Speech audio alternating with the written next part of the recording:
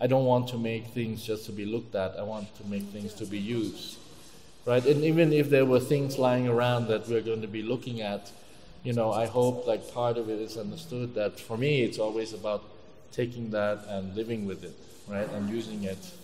In different families, they have a different kind of approach, or they have different hand, different kind of feeling. And it was really, I think, passed on from their parents also. You could see that the mother who was making the object now learned from her mother, and the daughter is now learning from her mother. And I think that's like that's another way of like passing on knowledge and actually a lot of stories being told as you sit around with the whole family kind of making things.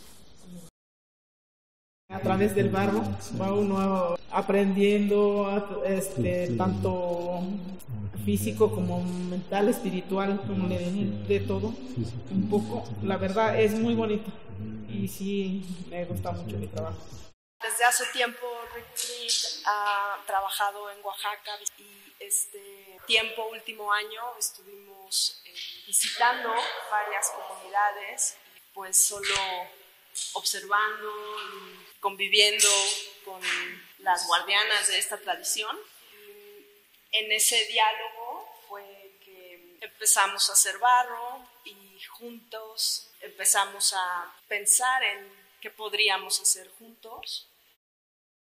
My initial thought was, it would be great to go to the villages and to see the pottery and things being made, but then also to cook, because everything is being made to be used. So I thought we could go and do a kind of a pottery cookbook.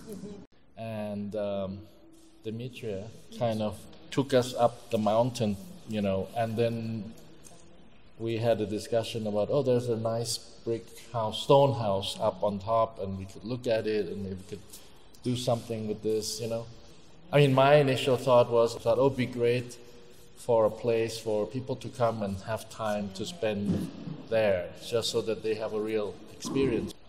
And I was saying jokingly yesterday that, the house, the actual stone house, is actually too big to fit in here, and we would have to have a bigger gallery to do the actual size, right?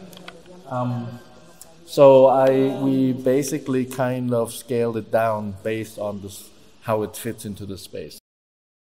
Of course, because I come from more Asian tradition, and we use the bowls for different things. And so the different things we use it for, we use different shapes, So I was kind of like just suggesting or like asking to see if they could move the shape a little bit. And then I think what we see here is that a kind of push and pull of this movement. Always the traditional form and the traditional shape, and even the technique of how they finish the clay.